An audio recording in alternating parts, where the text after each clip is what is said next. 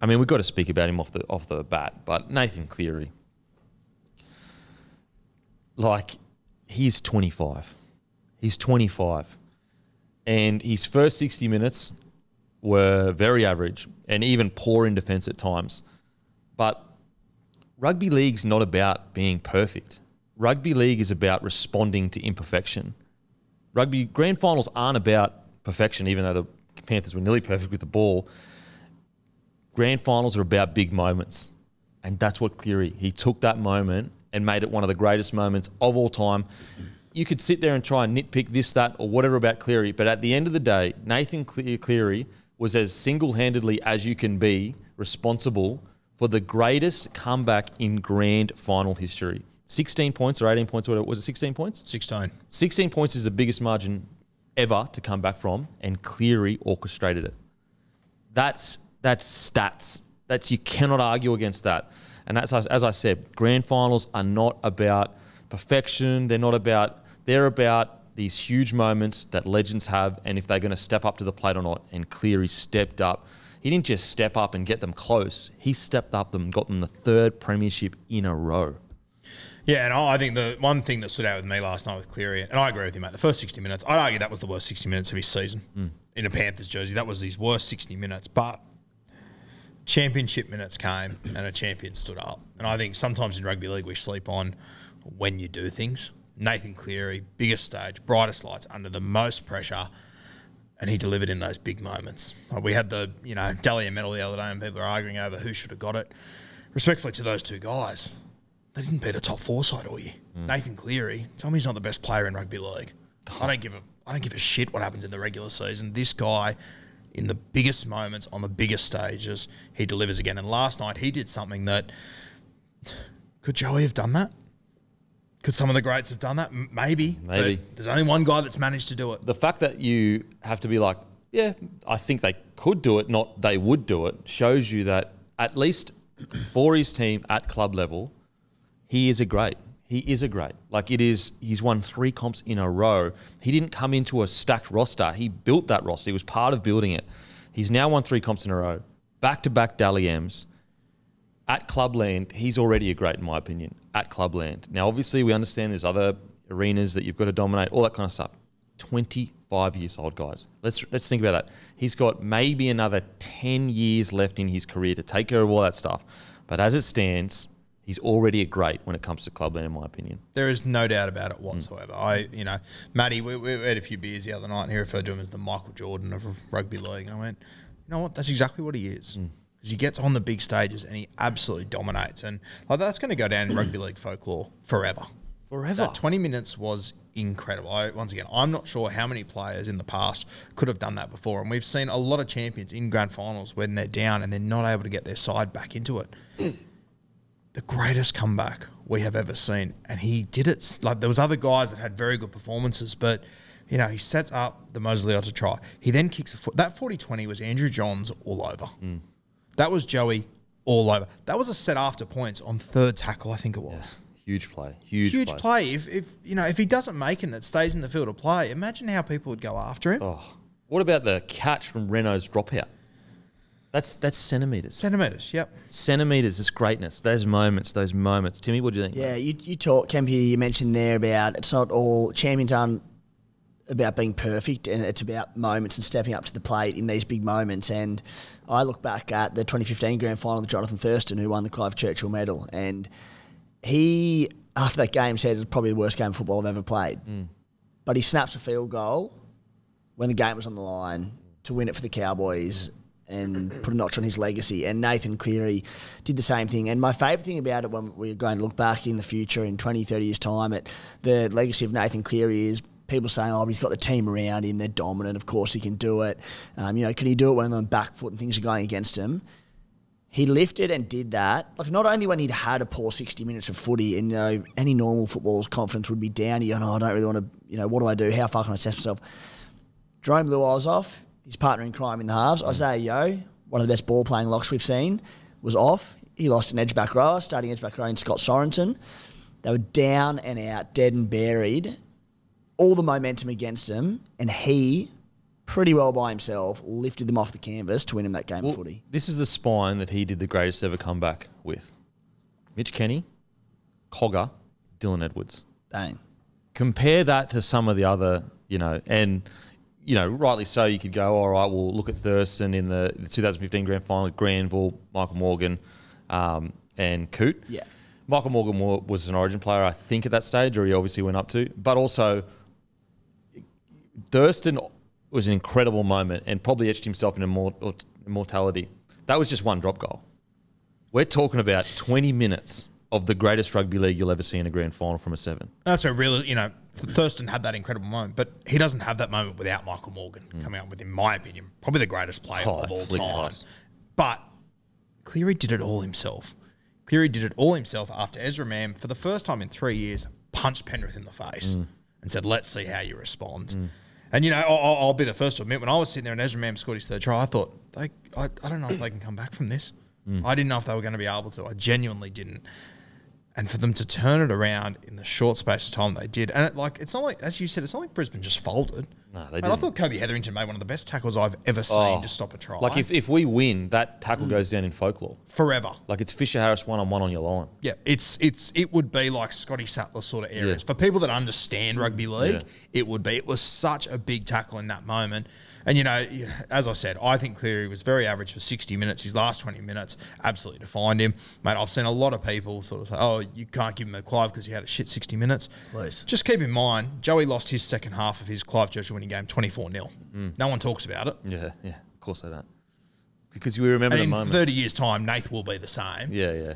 But just appreciate what's in front of you right now. Just even for the people that just don't want to like Cleary, just appreciate it. Because I guarantee in 20 years, you'll be telling your son or your daughter about Nathan Cleary. I can guarantee you will. Can you imagine what was going through Nathan Cleary's head? Again, you talk about champions and champion mentality. All this pressure on him and this talk of, he doesn't lift in big games and big moments and all that. And for 60 minutes, he's had one of the worst games of his career. Notably, defensively, he missed some poor tackles, got absolutely scorched by Reece Walsh. And he came back from that and went, I'm going to lift my team off the canvas and win us this game off my own back. That, what's going through your head when you do that? Mate, absolutely. And also, it wasn't like, he was the third pass before a try. No, line break himself inside to Leota. 40-20, then he supports on the inside. I'm pretty sure, did he score? Yeah, scores a try. But then the match-winning try. The match-winning try is him individually just going, seeing a spot, boom, boom, boom, try, thanks for coming. Even the probably the least impact he had in any of the 3 tries was Stephen Crichton's brilliant solo effort. You've still got Nathan Cleary going, all right, who's the strike weapon in this team that we need to stand up and who does in the big game? It's Stephen Crichton. And who got him the ball one-on-one and got him some space to allow him to do that? Nathan Cleary. And so simple. It was as simple as identifying, I trust my bloke to have a big moment. Like, I trust Critter, he's going to do something special. And we'll talk about Critter's last friggin' 20 minutes because, what the hell? He had 5 big moments. It was unbelievable. So we'll talk about that. But yeah, Nathan Cleary, take a bow. It is unbelievable what we are witnessing. He deserves everything that he gets. And on top of all of that, he is such a humble, down-to-earth bloke that deserves, as I just said, deserves everything he can. And what an incredible moment for Penrith, for the Ivan Cleary family, for the Cleary family as well. Again, I speak about it all the time, Guru, and you were there as well. And same with you, Timmy. Mate, 2019, people were calling for both of their heads. They were saying, get these bloody pretenders out of our club. They've terrorised and ruined our club. That was the yarn. Ivan Cleary's spoken about how he was starting to doubt whether he was the right man for the job. And now look where they are. We like to look at the end result and be like, oh, look at all the Origin players are there. Look at all the success they've had. It's a stacked roster. Oi, bruh, it was not a stacked roster. People were asking for them both to get sacked in 2019. It is incredible what they've achieved. You just mentioned how much of a nice, humble kid he is and everything, Nathan. I told Tim this story on Friday. They won the 2021 grand final. I had him on my podcast about 3 or 4 weeks later. He's just a premiership-winning captain who won a Clive Churchill medal, young guy. Remember at that stage, he was 22 years old, on top of the world. And I had my podcast, did it via Zoom, and I remember during the podcast, it dropped out. And I sort of went, oh my God, no fucking way, I can't believe this, blah, blah, blah. So I'm trying to sort it out and everything, blah, blah, blah. Anyway, had my phone next to me, it was face down. Picked up my phone. I had about 3 missed calls from Nath. I eventually answered because I wasn't looking at it. Answered and it was, mate, I'm so sorry. Are you good? Can we go again? Can we do it? My thing died. I'm so sorry. And I'm sitting there going, you might be the greatest player of all time. You don't know me from a bar of fucking soap. Yeah. He's rang me 3 or 4 times in that moment to apologise. He could have quite easily gone, oh, well, thing died. I'll call it a day. I'm going to the beach. Yeah. Just want a premiership. But that's the sort of guy that Nath is. And you can all hate him and you can all, watch things and gain an impression on him. He is such a nice guy. And as you said, just a genuine, humble kid that is just starting to own big moments. It's absolutely incredible. I said on the Morning Glory show with Matty Johns that, and Matty brought it up how, it does seem like Nathan Cleary is almost starting to get his own swagger, his own belief. Whereas you could see in the last couple of years, he didn't really, didn't really sit well with him that he was great. And, I said on the show that I felt like heading into this final series, you could see that he had accepted the mantle of greatness almost, that he had accepted that, okay, everyone keeps saying it, but now I believe it. And also, not only do I believe it, I'm comfortable with it. And that's the moment that he delivered. That's the moment that he delivered. Can you imagine the confidence he's going into next season with? Like that Brisbane side, I said it last night on social media, I reckon they beat a lot of teams in the past. Yeah.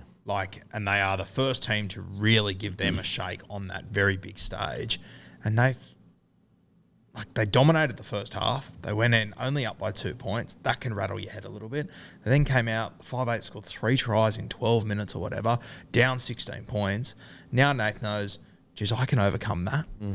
It's insane. When he scored that final try, the match winner, I saw it and my initial reaction was too easy. I'm like, someone's gone down or there's a lead run, knock someone over because he went through too easy. There was too much space.